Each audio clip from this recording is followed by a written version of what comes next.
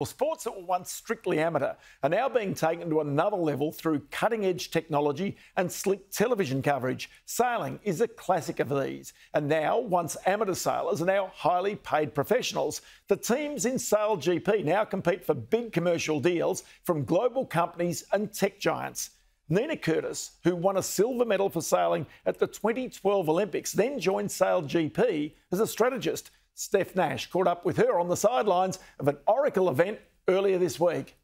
Nina, you're an Olympian. You've been with Sail GP since season 2. What attracted you to this event? I mean, what's not to love? These boats are absolutely extraordinary. We've got a humongous aeroplane wing driving us through the water. We're foiling. The racing is so close. It's, I think, the pinnacle of sailing at the moment, and it's been an absolute privilege to be a part of it. And so, I've read that, when you were training for the Olympics, that you found it a little bit more challenging financially to kind of support yourself. Is that kind of a draw card coming over to something like this? It's a little bit different. Yeah, it's actually really hard. We're just kind of changing the way and getting female athlete representation in this paid level. And always Olympic is an amateur avenue of the sport, and it's been a really nice shift it's nice to see these opportunities open up for female athletes, and it's been a really exciting change. There is amazing technology behind Sail GP and other sports like this. So, how does that help you with your training? You were explaining about, not just the type of boat, but also like a simulator. So tell us about that. Yeah, Sail GP is really unique in the sense that the boats are completely equal, and all of the data that's pulled from those boats are shared. So you can pull any team's data and really learn and find some good opportunities to learn. And so it's really, I think, changed the nature of the sport and made it closer, and especially for new and emerging teams. And it's really made the sport kind of cutting edge in that sense. And tell me about the simulator as well, how realistic that is, to train. Yeah, the simulators a really good training tool. These boats are packed away and spent so much time on shipping containers, moving from event to event as we move around the world with the competition. So training days are really limited. So opportunities like jumping on the simulator can help you kind of nut out a few situations that you might need to work on and kind of build that team cohesion in decision making and so forth. And so, as you've said, sailing did start out as more of an amateur sport, and it's now catapulted into such a professional sport. What's that journey been like for you?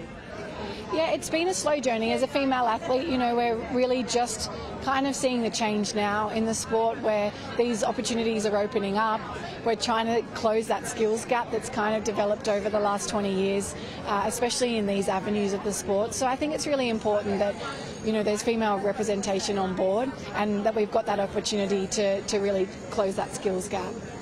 And what about your own brand as an athlete? Have you had to work on attracting sponsors yourself?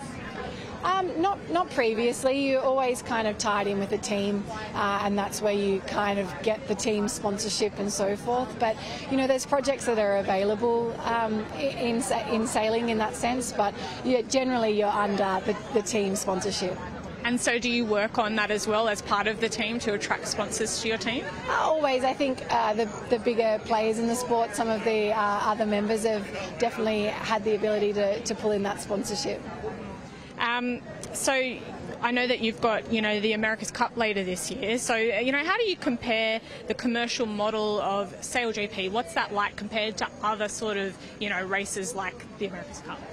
Sail GP is a real business model in that sense that, there's lots of sponsorship coming in, the teams are being bought, and, we're hopefully with Australia, we're looking to have our team bought. And lastly, I read that you are juggling, your amazing career with your own businesses as well. So tell me about those and how you managed to achieve so much. Yeah, my husband and I, we run a small health and fitness business in the northern beaches of Sydney in Avalon called No Nonsense, and we also make a magnesium, a topical magnesium as well. So that I've got an 8-month-old girl, and it's been a real juggle. I'm so proud to be back in the sport as a mother. I think that the visibility of that, our whole team are dads, all of the athletes, and so it was really important to me that I had the space to have a family of my own and return to the sport and have that public, because I think it's really the future of women's sport. One extra question. I know someone today asked about, getting more eyeballs on the sport of sailing. What's your view on that? What do you think can help, attract that sort of revenue? Yes, our GP is doing such a good job in terms of the technology of making sailing a little bit more understandable, and in that sense you can get a little bit more interested in the sport as a whole. But I'm watching so many documentaries at the moment, and as soon as you get to know the athletes and understand a little bit more about their story, you get the infighting and the ins and outs of the sport. I think that can really connect people that may have no idea about sailing to all of a sudden do the research and find that really interesting, access the data and get a much more kind of connection to the sport. Nina, thank you so much for your time. Thank you. And all that hoopla of Sail GP will be in Australia later this month on Sydney Harbour between February 24 and 25.